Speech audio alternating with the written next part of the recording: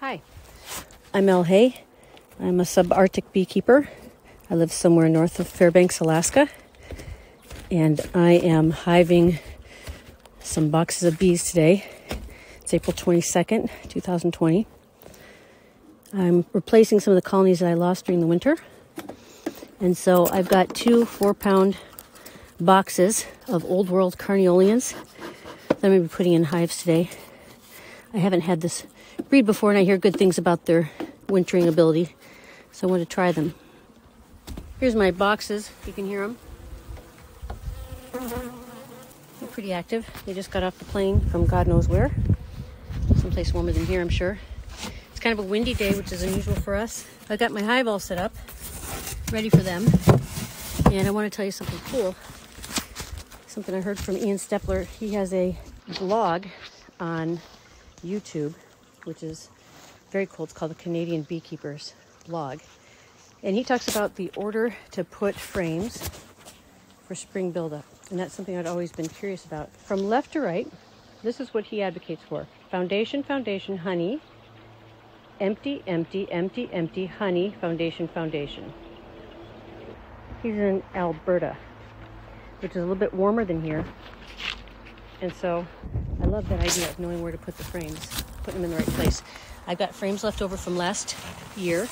They're from fall 2020. And I've scraped them down, cleaned them. What's left on them is whatever's in the comb, minus any poop I found. So I've got honey, pollen, bee bread, etc. And I've arranged those in the hive. I'm leaving a 4 or 3 frame gap in the middle. And that's where I'm going to insert these bees. So this is a wooden box. Sometimes they come in plastic boxes. And in it are the bees, of course. And there is a tin can. And that is full of sugar syrup to feed them on their flight up. I'm spraying them with a little bit of essential oils and sugar mixture. So that'll make their wings stick together and they won't be able to fly away. And what I'm going to do is I'm going to pry out this tin can with my hive tool. There's a slit in the box to the right of the tin can, and that is where the queen is. She's in a little queen cage. So after I get these bees in the box, I'm going to put her in, keep her in the cage, because these bees don't know this queen, and I don't want them to kill her. They've got to have some days to get used to her. So you can hear me prying open this can. And it's always a bit unnerving when I do this, because as soon as I open this, take this can out of the box, if I can get it out, bees fly into my face. But I've got my jacket on, and I'm pulling it out slowly, moving like I'm doing Tai Chi, because I don't want to startle anybody, for real. There they are. Hello, ladies. They're all there, ready to go in my face, as usual. I'm going to put that tin can on top of my frames.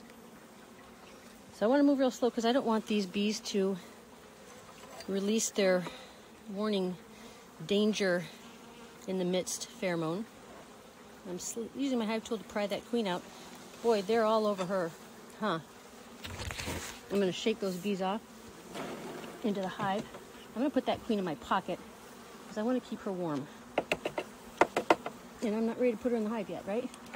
So, knock those bees off. They are wanting to get to know her. She's an active queen. I can see her moving around. I hope she's marked. I prefer when they're marked. They're easier to find. If she's not marked, I'll take her and put her in my queen catcher cage, and I'll mark her myself. I've got some acrylic paint pens to do that, to use with that. Knocking the bees off that tin can.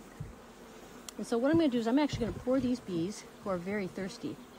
They're hitting the sugar syrup pretty quickly, pretty aggressively, or actively. So I've got the box of bees upside down now. So the opening is facing the opening of the hive. And you're going to hear a loud bang, because I'm going to drive those bees to the bottom of that box, right near the opening, and then I'm going to pour them. Can you hear them? I'm going to stick my phone right in there. That's what it sounds like to be poured into a hive. A lot of bees in there. This is great. Sometimes they arrive up here partially dead. Instead of a 4-pound box, we end up with a 2-pound box. Boy, they're cute. Adorable. That's a lot of babies in there. These bees have actually come from the almond fields of California.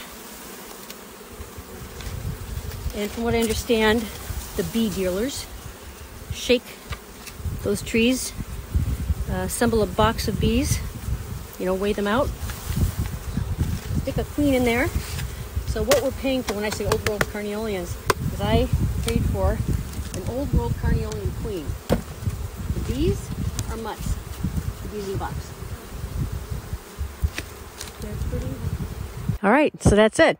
The bees are in the hive. Everybody's happy. Temperatures are going to get warmer. Take care of yourself. Take care of the bees. This has been a Subarctic Beekeeper. Everything's copyrighted and all rights reserved.